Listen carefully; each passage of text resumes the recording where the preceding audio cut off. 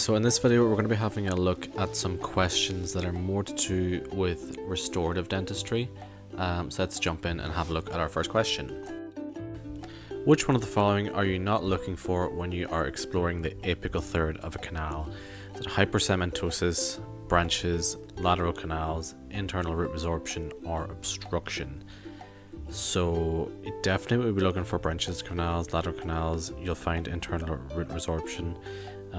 Obstruction, definitely that's something you want to know there. Hypercementosis here is the odd one out, because hypercementosis happens on the root surface, so we're not looking for hypercementosis whenever we're exploring the apical third of a canal. Question 2.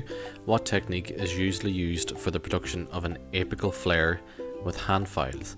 Is it crown down, step down, tug back, step back, or step up? Now, I think most of these, if not all of these, are associated with endo in some way. Crown down is generally used for rotary instruments. Step down, I don't know if that's actually an endo term. Tug back is more for GP. Step back, I think that's the answer that we're looking for. And step up, again, I don't know if that's actually an endo term. But step back, obviously using a sequence of gradually larger files to create that apical flare that we want. So the answer here is going to be D, step back. Looking at question 3, which one of the following is not an advantage of having an overdenture versus a complete denture? Better aesthetics, preservation of the alveolar bone, better sensory feedback, increased biting forces, or a more reproducible retruded jaw relations. That's difficult to say. Which one of the following is not an advantage of having an overdenture versus a complete denture? Well, with having an overdenture, you will have more alveolar bone, sensory feedback, increased biting forces, and more reproducible jaw relations. So I would have to say the answer here for this one is probably A, better aesthetics. I'd imagine they're both dentures. Either way, the aesthetics of those are going to be similar. A denture has a bilateral free end, partially edentulous saddle, is classified as Canada class 1, 2, 3, 4, or 5. Okay, this is a question that comes up every time, especially in the MFDS part 1 or the primary care diploma.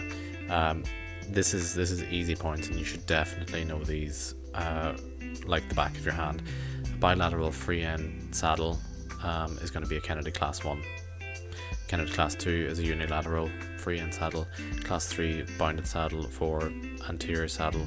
5 and 6 are less shown. I might actually put a picture here of them so you can see what they look like.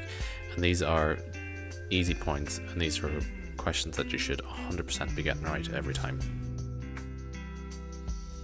So our final question for this video: what is the name of the probe shown in the image? Is it A, a Briolt's probe, B, BPE probe, C, a Who probe, D, a Williams probe, or E, the Florida probe? This is a very easy, straightforward question. The BPE and the Who probe are very similar. The Florida probe, if you ever get to use one, it's really interesting to use. This with these demarcations on it is a Williams probe. I'm actually not too sure what a Briolt's probe is, but this is definitely a Williams probe.